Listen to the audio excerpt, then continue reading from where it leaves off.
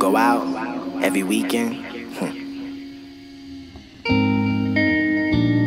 I'm sure we've made plenty of songs for that. So Travis, what inspires you? What inspires your art?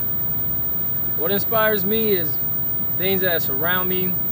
A lot of my friends inspire me. Music, dreams, and different things, and motivation to really want to be an inspirational person kind of inspires me to be a better person myself.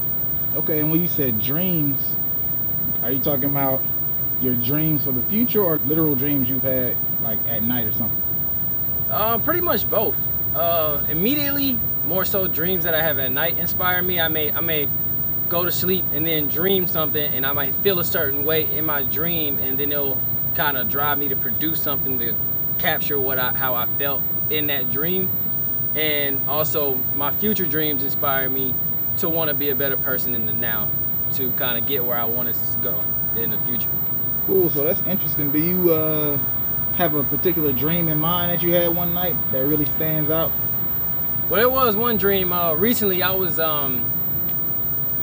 in a town, and I had caught a curse, and I couldn't, like, nobody could see me, and then but I was able to fly, and so what happened was I had started to fly away, and then just like I was flying so fast, and I always want to be able to fly, and it just felt so invigorating and so amazing that like I could feel like the wind in my face. And then I remember one part I like landed on a train, and then I was just holding on to the train as the train was moving, and I like flew on top of it. It just was just like a rush, and then the whole thing flipped, and I was in like a whole nother place. But just, you know, and then I woke up after that. But I don't know, it was just a wild feeling.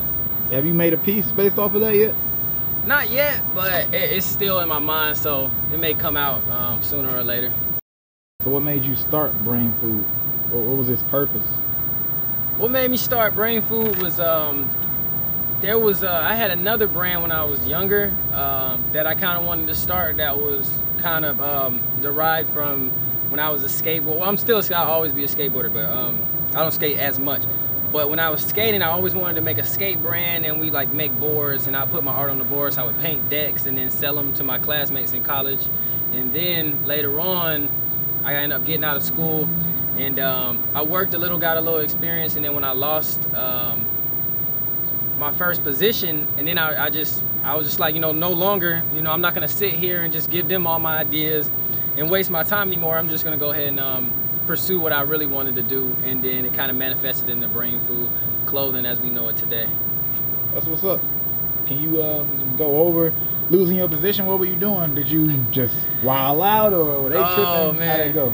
Well, this is a unique occasion right here. They actually were doing things and that I really can't even discuss, and it just had a devastating effect on a company where they had to let a lot of people go and downsize completely and kind of reevaluate everything. And I got caught up in all that. So it's wild. It's you know, it's just a whole thing. I can't really talk about it too much.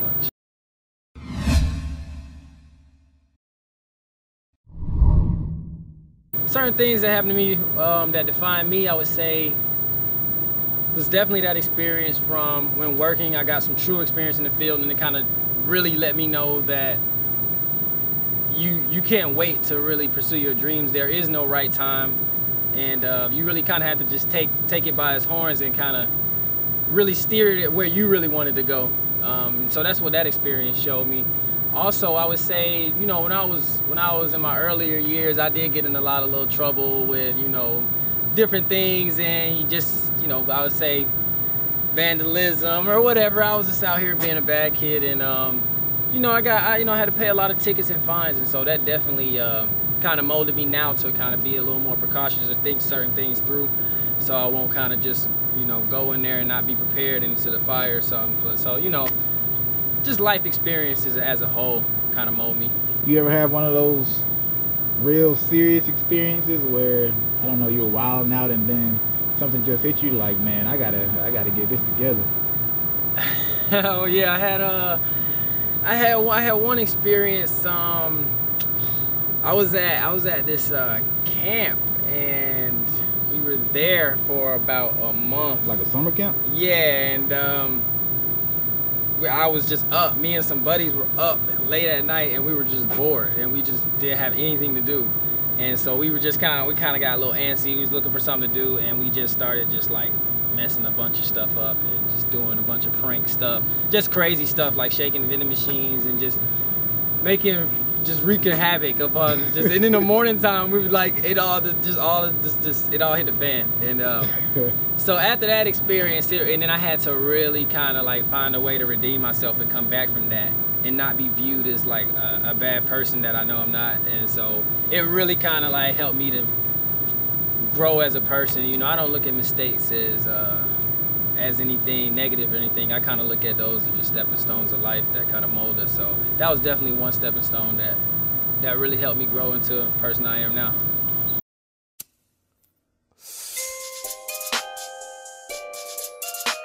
What's in that bag, boy?